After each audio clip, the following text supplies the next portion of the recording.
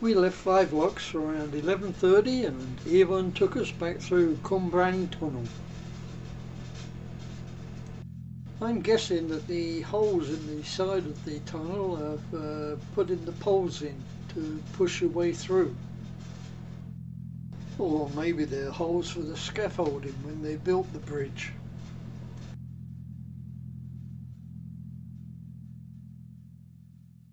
Well, we're coming up to a very low bridge, and it really is low. This is bridge 49. You can see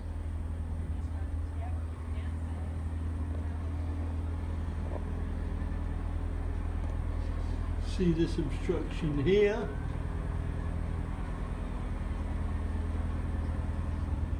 The ducks are still leading the way through the duckweed.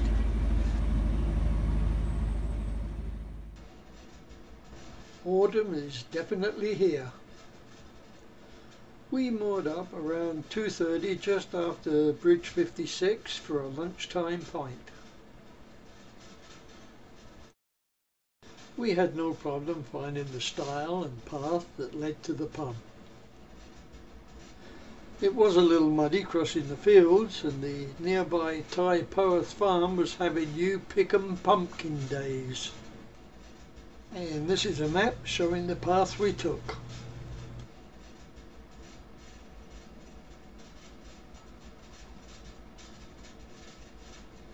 We ended up walking through the graveyard of St Michael's before we finally reached our destination, the Horse and Jockey. The pub has an interesting history. It was built in the late 1600s, possibly as the vicarage. It was remodeled in the 1840s and became a coaching inn. The drip moulds over the windows are from that time period. In the late 1900s, the stables, or possibly brew house, on the right of the building was converted and added to the pub. It's worth mentioning the thatch roof. It's not common in this part of Wales. Unfortunately, the interior of the building was remodeled and is now an open bar area. It's lost a lot of its character.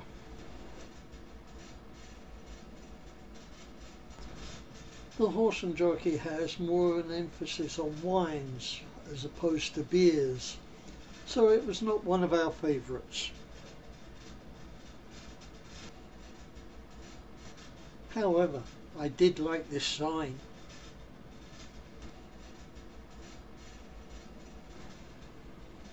We cruised for about an hour or so and moored up just beyond Bridge 62. That's High Bridge in Monmouthshire.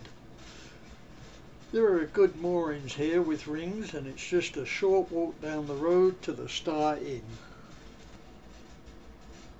I know it does.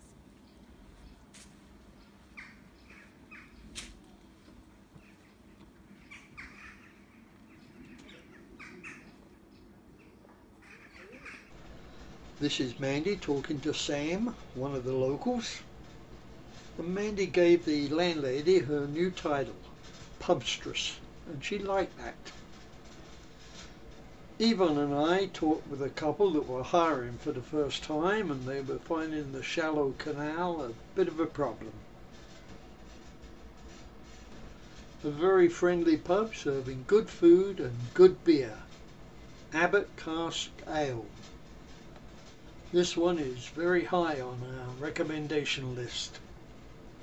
Oh, by the way, one of the locals told us that Tom Jones lives in the village and often pops in.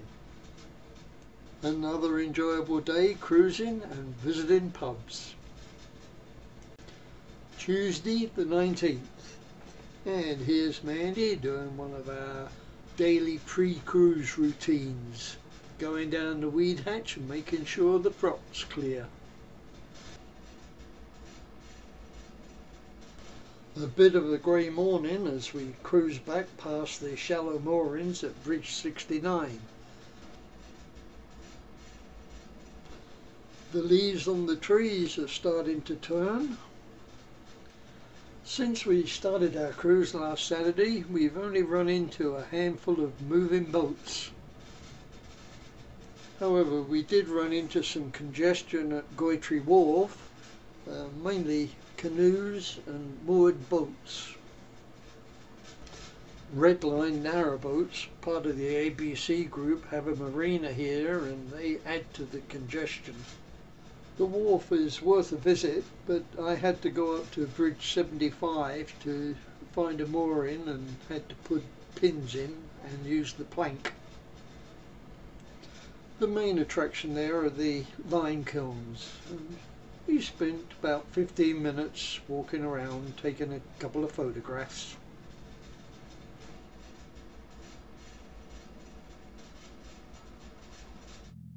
We left the wharf around 1:30 and had lunch on board as we navigated the bends around Mill Turn. After lunch I relaxed on the foredeck and had a wee droppy of scotch. Many parts of the Mon Brec cut into the hillside to maintain a constant elevation level, thereby reducing the need for locks and tunnels. Here you see the wooded hillside coming down to the canal on the left and the steep drop off to the valley and villages on the right.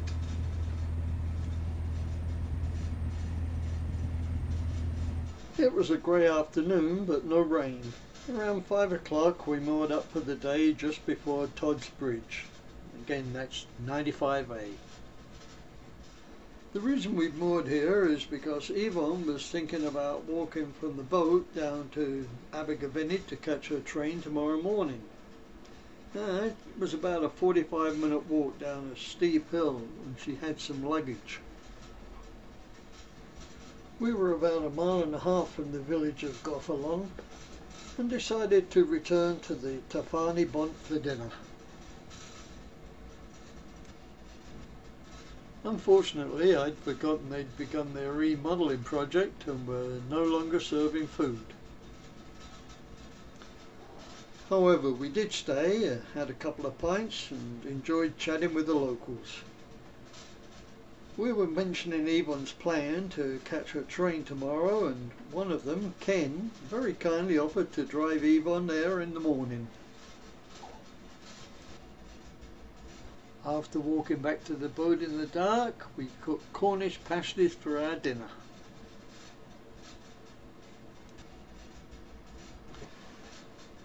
It's Thursday, October the 20th, and it's my 87th birthday. I was treated to a cuppa in bed, and Yvonne is showing me the present awaiting me in Reno, a shovel and garden clippers. And another surprise for my birthday was the heater wasn't working on the boat. We called the boatyard to let them know. Yvonne's leaving us today. Bye. Did you have a nice trip? I had a wonderful trip. Good. On my way back to Dublin. It's about 10:30 and I'm getting us underway with a warm cup of coffee with some Baileys in it. Mandy had been on a search for a Mon Brec bridge plaque and finally found one of Roadhouse narrowboats. It was the last one in the shop. I also bought a horse brass, and that was also the last one in the shop. Roadhouse Narrowboats is also a small family-run business and the oldest hire boat company on the canal. They have 5 narrowboats. We spent an interesting 15 minutes talking with Sally. She and her husband Nigel are the owners. Just past Bridge 104 there are 3 line kilns that are part of Llanelli Wharf. They're somewhat hidden, so it's easy to cruise by them without noticing them. A short distance beyond the kilns, and in the middle of nowhere, the engine light came on and started beeping. There was another call to the boatyard.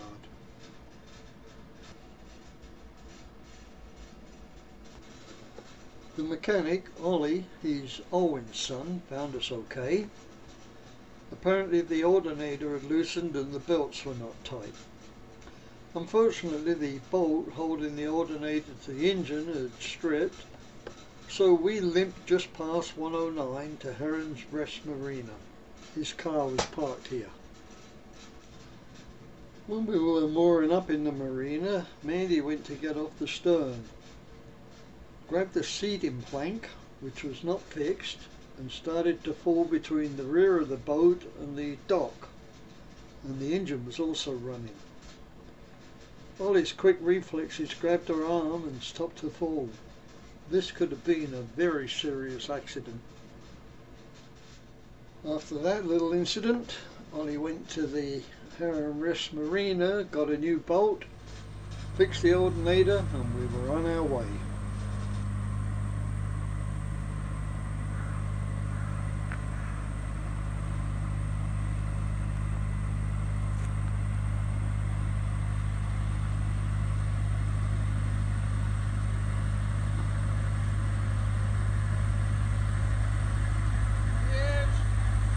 Happy birthday, Dad!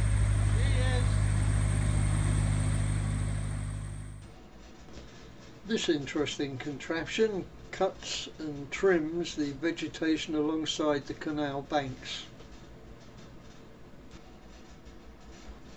Today's weather was more like April with intermittent showers. We had lots of opportunities to take shots of the rainbow. With the engine seeming to be okay, we decided to have a long afternoon cruise to Bridge 129. That's about 5.5 miles. I know it's a no-no, but with the headlight on and Mandy in the bow of the boat with a flashlight, we managed to get to Bridge 129 around 6:45. It was a little dark and there was no moon tonight.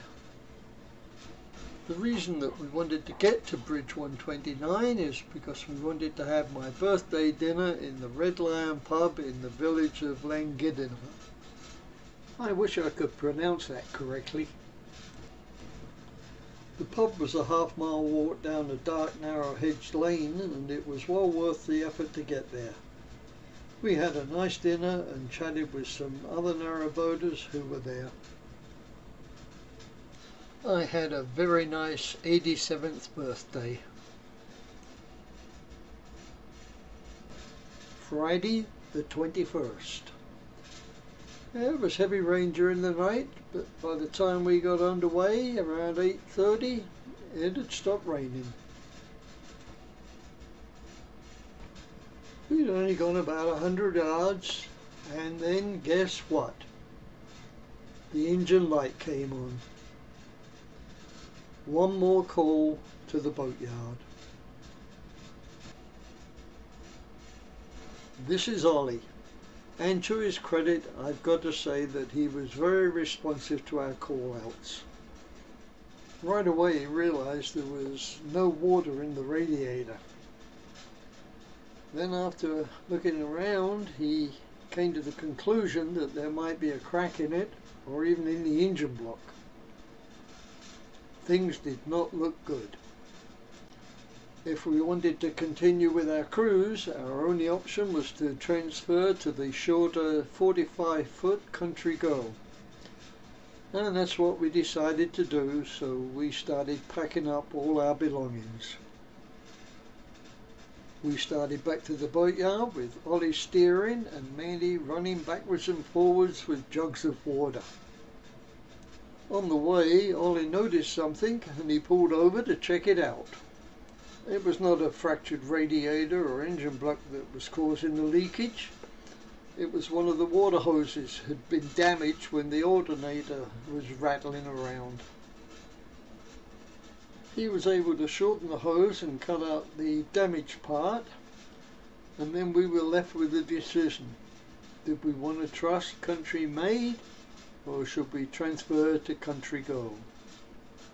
We decided on the former and started unpacking. Everything seemed to be okay, and by 10:30 we had reached the lower lock. So in reality we'd only lost about 2 hours of cruising, so it wasn't disastrous.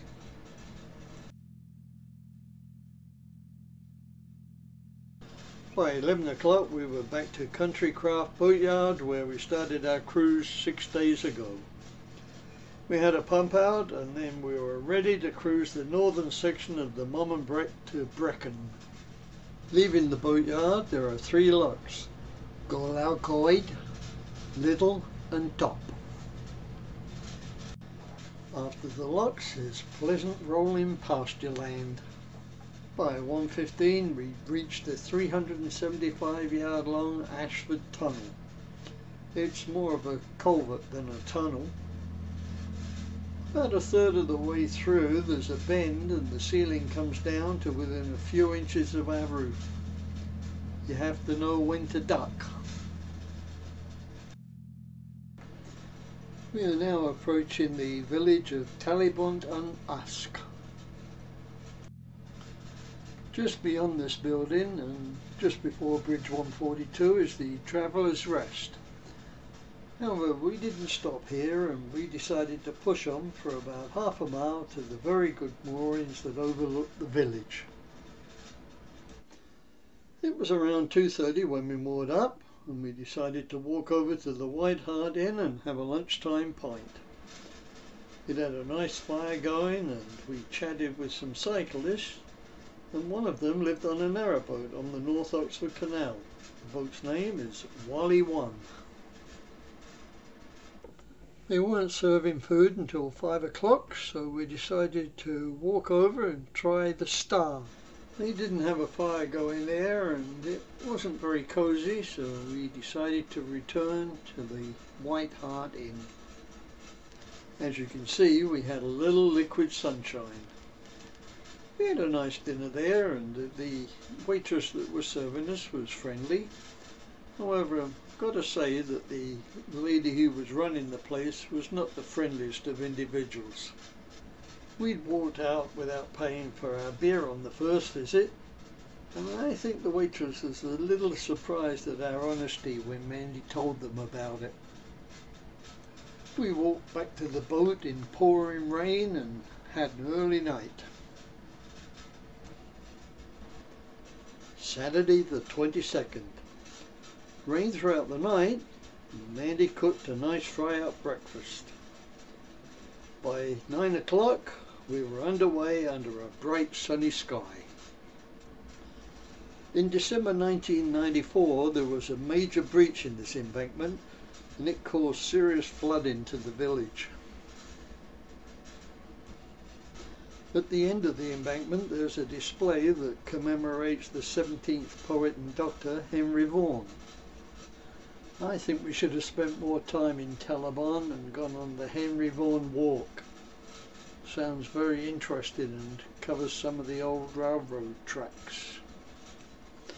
A few yards beyond the sign is the electronically operated Talybont drawbridge, number 144. It's about 7 miles from Talybont to Brecon, and I'm going to cover this part of our cruise with a series of photos and videos along with a few captions. I'll mute the engine noise and keep quiet so you can enjoy the scenery.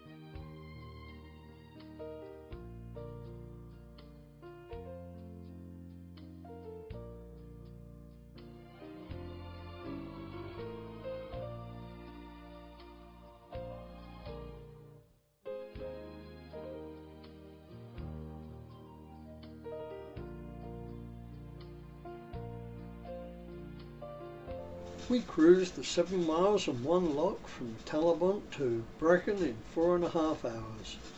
A nice leisurely cruise through very pleasant countryside. We walked around Brecon in the afternoon and Mandy visited a few charity shops. We only took a couple of photos. This is St. Mary's Church. This is Brecon's 11th century Norman castle. It fell into ruins and was renovated in the early 19th century and converted into a hotel. And that's what it remains today. I can't remember what building this was.